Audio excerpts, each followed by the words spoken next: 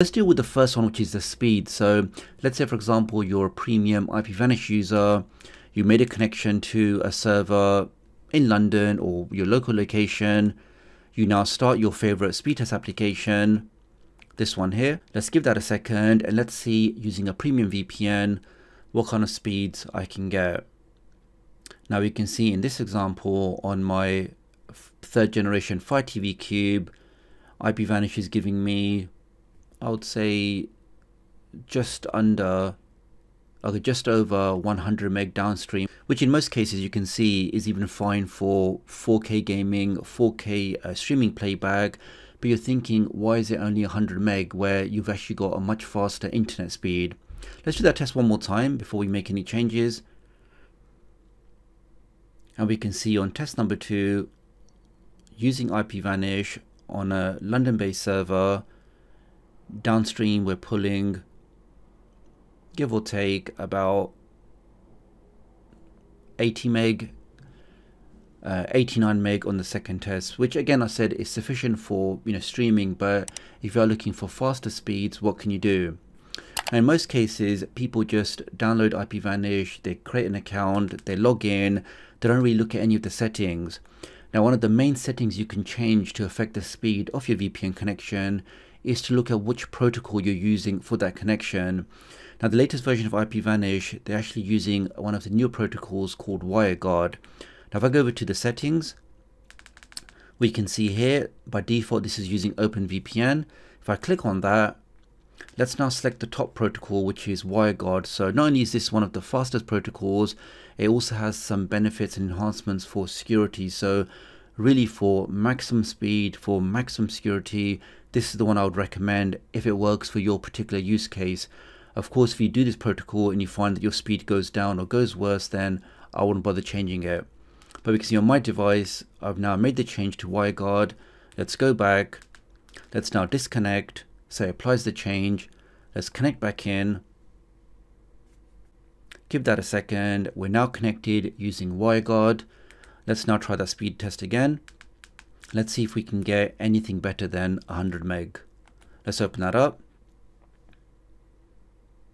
Okay, so testing again using WireGuard. Can we see anything better than 100 meg?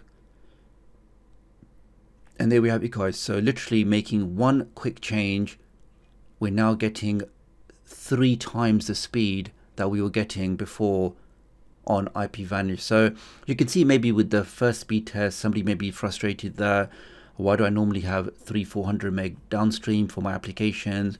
Using IPVanish, why am I only seeing 100 meg? Well, double checking your settings, making sure you're using the right protocol, you can see will really help you with that particular issue. Let's test that again, just to make sure it wasn't a fluke or a one-off.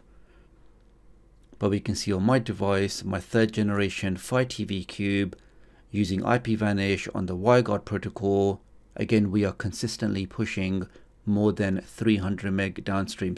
Okay, that's really the first reason why somebody may want to avoid IPVanish, is the speed. But as you can see, with the right setup, you can easily fix that issue. Now here's the biggest one, or the most common one, where I need a virtual IP address from a location. Let's say I'm trying to access a USA based application, maybe Tubi TV, maybe Redbox TV.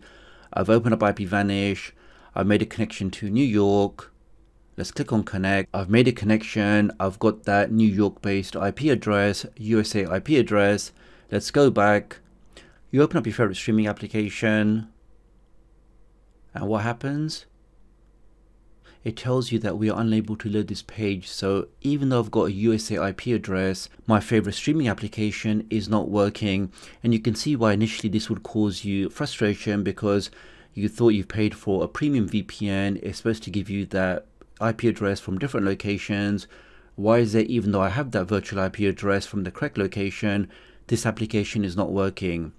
Well, an example of this, the most common issue is that these applications, especially some of the larger ones, they do tend to blacklist certain IP addresses from certain locations. If you do find that your application is not working, all you have to do is go out of this.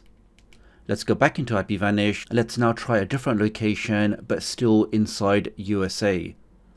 Let's go to locations. And let's say, for example, let's try Cincinnati. Press the select button on that, click on that. So both are in USA, but this is just a different state in the same country. That's now connected. Let's now go back. So once again, I have a new IP address. Let's open up Redbox and let's see what we see. Give that a second and we are now fully unlocked this application. So this shows you guys that even if you do get an error message on your favorite streaming application, it doesn't necessarily mean it's the fault of the VPN. Simply just changing the state in the VPN or maybe choosing another server in that state normally allows you to get around these particular problems.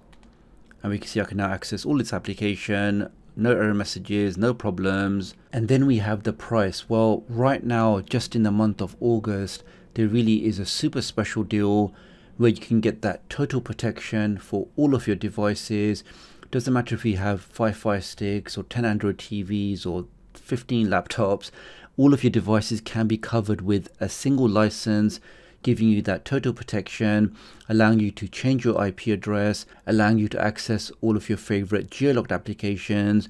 You can ensure your ISP can't track you, all of these advertisers, all of these other companies can't monitor what you're doing. To get that total peace of mind for under $3 a month, I think this special offer is definitely worthwhile checking out, especially because they give you that 30-day no quibble money back guarantee.